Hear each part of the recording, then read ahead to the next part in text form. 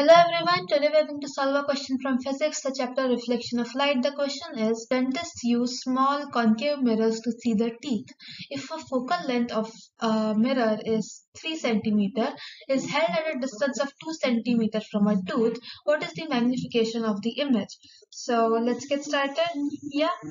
So we've been told the focal length is 3 cm, but it is a concave mirror, and concave mirror f is always negative, so it is minus 3 cm, and the tooth is given to be 2 cm away, but the object distance is always negative, so it is minus 2 cm. Now we have to find the magnification, but to find the magnification we need the image distance. For that we are going to use the mirror formula.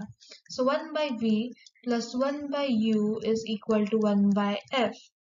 So insert the values. 1 by v plus 1 by minus 2 is equal to 1 by minus 3. So now we are going to solve it. 1 by v is equal to minus 1 by 3 minus 1 by 2. That is equal to minus 1 by 3 plus 1 by 2 is equal to 2 by 6 minus 2 by 6 plus 3 by 6, that is equal to 1 by 6. So we get v is equal to 6 centimeter. Okay. So now we are going to find the magnification. Magnification formula we all know is minus v upon u is equal to minus 6 upon minus 2. That is equal to 6 upon 2 is equal to 3. So the magnification we've got is positive, so it is a enlarged image